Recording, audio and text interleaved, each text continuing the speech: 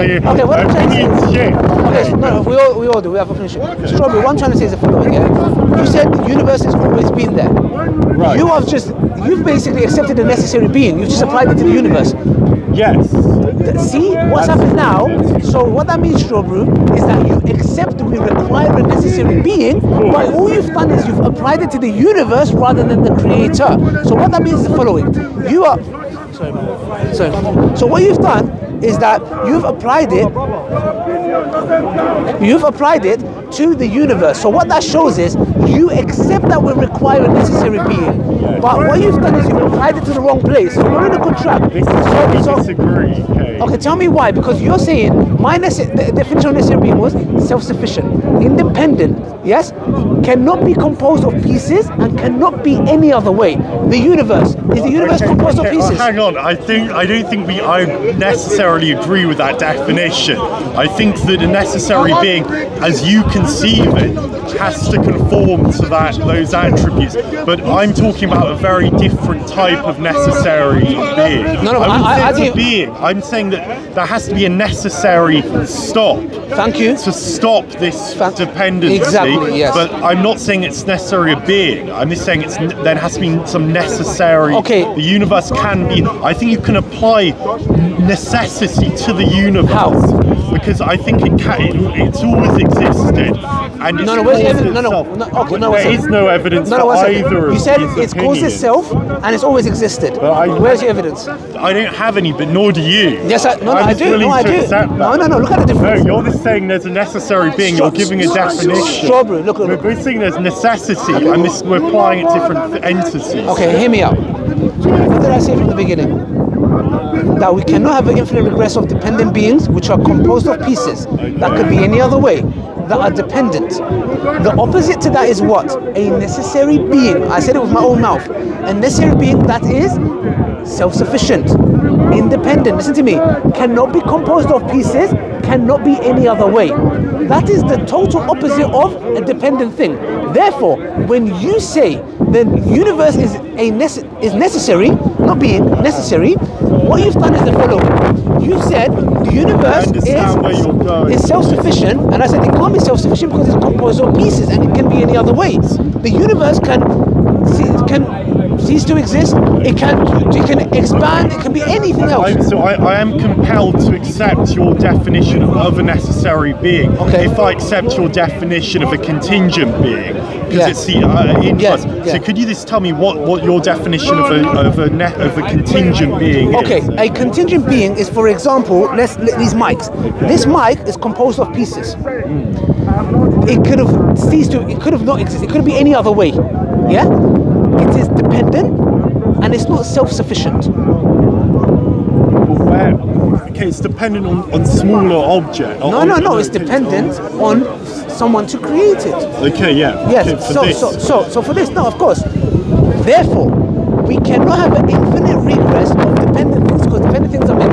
The universe, the stars, the sun, our solar system, us, food. But where in your definition of a dependent being does it preclude the universe from being a necessary being, a necessary entity? Let me tell you why. Because the universe fits perfectly to the dependent being. Why? Because it's composed of pieces.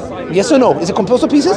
Yes. Okay. Can it be any other way? Yeah, but, okay, now that's the first thing. That's where we disagree. Because I think that a necessity doesn't have to be the opposite of dependency. No, it has to. What do you mean? I think that you can have an entity that's not composed of anything. Sorry. No, but sorry. No, we agree to that as well, but it's contradicting. Sorry. I think the universe itself is composed of many things, but it's composed of pieces. It's pieces, yes. Yeah, but surely as a necessary being is composed of pieces. No. You've just given three attributes, three definitions of a necessary being. Good. Okay. So let me change about it. Sorry. Good. That's a good point. Okay, that's a very good point. We'll wrap up in about a couple minutes. But I really enjoyed it. Bro, what's happening with the audio? Where's our mic? Huh?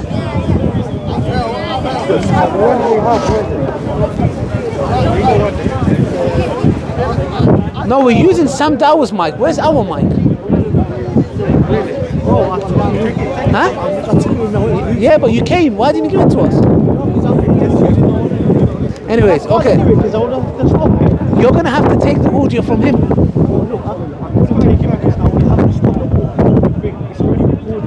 No. When you turn it on, it will start recording audio. Yeah. No problem. But I'm just saying. No. It's alright. So let's just carry on. There's no point. But thing connect. We're gonna get it from Sam Dawah. We're wrapping up. It's no need. Okay. Can I continue? Okay, good. So you said, ask the question again. Okay, so if you've just given 3 attributes, you said the definition of a necessary entity or being to be the opposite of a dependent being. Yes. Dependent beings are composed of things. Therefore, necessary beings cannot be composed of anything.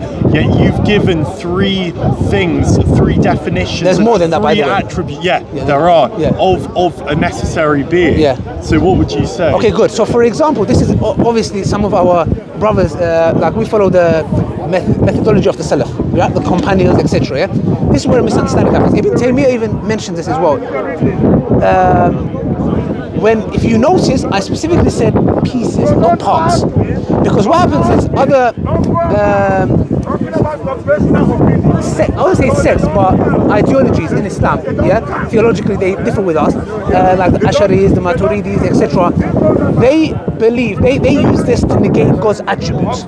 So that's why I said pieces, because Ibn Taymiyyah even says that he doesn't agree to use the word parts, because what happens is certain groups, they use this to negate God's attributes. God's attributes are not parts, that's his essence. God, all-knowing, all-powerful, having a will is not a part, it's not a separate part of him. Do you get what I'm trying to say? So what I'm trying to say here is, when you say the universe is composed of pieces.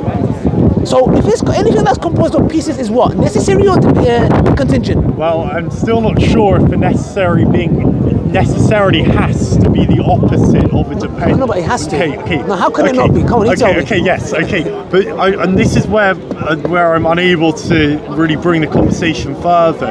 I don't know if anyone really can, because we don't know what the initial composition of the universe was. Okay. And but there were base substances, but it's still parts. There were still individual parts. So what I'm trying to say is this, from our point, let me tell you, from our point, anything that's composed of pieces is contingent, period. So that's why in the beginning, that's why I said anything that can be any other way, composed of pieces, not parts, because we're not using that to negate Allah's attributes, composed of pieces, and that is dependent, is contingent. And the opposite of that is what? That's why when you said the universe is necessary, not necessary being, you said necessary, I said it can't be. You know why? Because the universe is composed of pieces. You talked about composition, composed. It can be any other way. The universe can have, I don't know, an extra 55 million stars.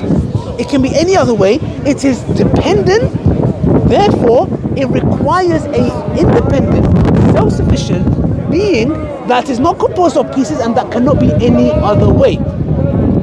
Now, you can come and say to me, okay, Ali, let's suppose there's a necessary being. Why is that Allah? That is where we can have another discussion, another time. It's another one where we can talk about why it is Allah, why it is not these deities like, I don't know, these other gods, idols, etc. Because all of those things that you're talking about are all statues, Jesus. They're composed of parts, when they're composed of pieces, they could have been any other way, and they're dependent. We ask the Christians, what did Jesus eat? They say, well, that's a dependent being. How can a dependent being be necessary? But anyways, it's getting windy. Thank you. I'll come back next week. Hopefully there'll be some more. You are a true gentleman. No, I really enjoyed the discussion. Very good. You're like a great imam. I'm a nobody. Scholar of I'm a milkshake. Strawberry flavor. I'm a milkshake. Oh wow! You know, chef. No, I'm a nobody. These are things that we have learned. It's a very interesting argument. I need to think about that properly. Yes. Watch it, but it's not from me. But it's just thought-provoking for us to understand that there is very, very good evidence and little room for doubt about God's existence. So I appreciate it. Thank you very much. Okay, thank you. Come next week. Yeah, pleasure. Thank you. All right, guys. So basically, we had a nice discussion. Very fruitful, gentleman. A civilized discussion, which I genuinely like myself. Oh yeah, hope you guys learned, hope you guys benefited from that as well. All praise belong to Allah subhanahu wa ta'ala. And yeah, may Allah bless you guys. Till next time, from me, Strawberry and Gail. Assalamu alaikum wa rahmatullahi wa barakatuh.